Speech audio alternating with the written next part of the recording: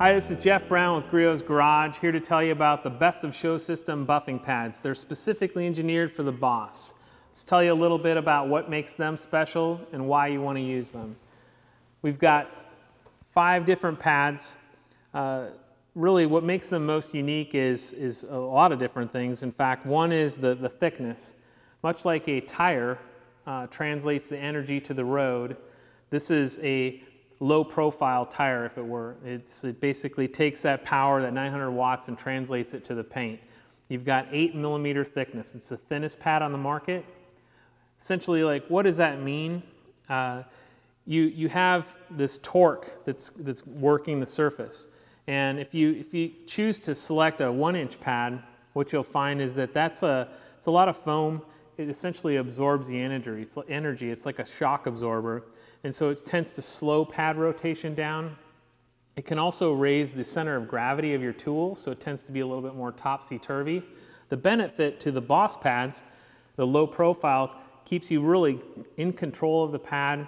It translates that torque in a real efficient manner, which equates to rotation, which drives pad or paint correction. So those are some key benefits to that. The other one is it's less foam. So if you look at this pad, let's take a look at the orange correcting pad and compare it to its sister 1-inch pad in one of our other product lines or product offerings. This is a 41% increase from this to this in terms of weight. And when you have a long throw orbital, an orbit going from 15 to 21 mils back and forth, imagine that's 41% more weight that you're having to control with your counterbalance that's built into the tool. So what does that translate to when you get into a low profile, lower weight pad? Smoother performance, less vibration. And when you're working with a long throw orbital all day, that's what you want, is something that's smooth and comfortable. So 8mm pad thickness. You'll also know that the unique side profile, it's what we call our chamfered edge. And the benefit to that is when you're working a panel like this where you've got an adjacent hard body line, it's important that you have a little bit of a buffer there between your backing plate and your pad. So that's a benefit to the chamfered edge. It also expands your surface area, which increases your productivity. This pad, if we just went straight down, it'd probably be roughly a 6-inch, just over a 6-inch pad. So you increase your productivity. All of our pads, the foam, we've got basically 4 foams. These are all what we would refer to as reticulated foam, and that just means when the pads are produced, they're actually what we call closed cell foam. And I don't want to get too technical, but they throw it in this chamber and light off an explosion. It actually blows out the inner cells of the foam, and that turns it into what you may have heard as a reticulated foam or open cell. The benefit to that is the pad actually is more resilient. If you hit moldings and emblems, you'll actually see that it's more elastic, so it's less prone to tearing, so it lasts longer.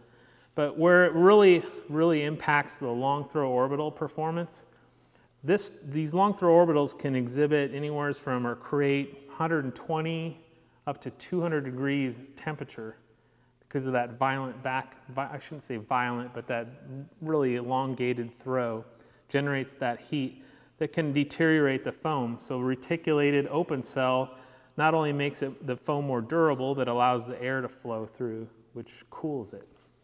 So that's another benefit. There's a lot of different pads on the market, let's face it. There's a ton of them. One thing that I will guarantee you that our pads will not do is delaminate. This Velcro, what we would refer to as the hook, is laminated to the foam, and some people use literally hot melt glue, same stuff your mom may use to build crafts. What does that do when it gets hot? It's hot melt glue. It melts. So this is what we call a thermoset bond, and it's 2-part, basically almost like an epoxy, and it becomes one. So this Velcro or hook, as we would refer to, is not going to delaminate. Pads are going to last a long time. They're machine washable, so it makes it a little easier to maintain. And another one is that the loop on this this pad is perfectly matched to what we would refer to as the Velcro. It's a Velcro branded micro hook. Super important. You want to look at your backing plates, and one thing that you'll all appreciate is when your pads stay on your backing plate. It's an engagement that's manageable. It's not going to fly off by any means, but it's not one where you have to like work hard to remove the pad. This engagement is like a dance. It's super important. There's some plates on the market that utilize, it's a less expensive approach. Take a look at your tools, and if you see this J-hook on long throw orbitals, you're gonna find that this is it's like an aggressive hook that not only engages the loop very effectively to the point where you can hardly pull the pad off. That hook generates this incredible amount of friction. It's like taking 36 grit to this 300. It just bites in. What that means is that it creates an excessive amount of heat. And heat is the enemy of a buffing pad. It's the enemy of the paint. So we're taking a look at the Boss Innerflex pad. A couple benefits to this. You take a look at this panel. We've got a nice sweeping fender here. That contour, if you choose just to use the pad alone, the Boss pads, they're being thin, they're going to have a little less ability to conform. You throw the Innerflex pad on, and it's just going to adapt to virtually any contour out there. One other thing that this little secret that the Innerflex does is it, I guess for lack of a better term, it detunes your pad. So it basically doubles your options. Makes the pad just a hair less aggressive. So if you're working with a finish and it's just so soft and you want to just take it down a notch, instead of going to a finer liquid or a finer pad, throw the Innerflex in first and see where it takes you. So we're going to take the Boss. I'm just going to hit this. This is a Chevelle. It's kind of a show car, if you will.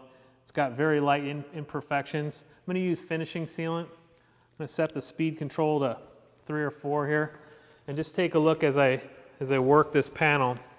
Watch how the Innerflex just allows that pad to contour. So let's take a look at how the Innerflex conforms to this fender. Take a look.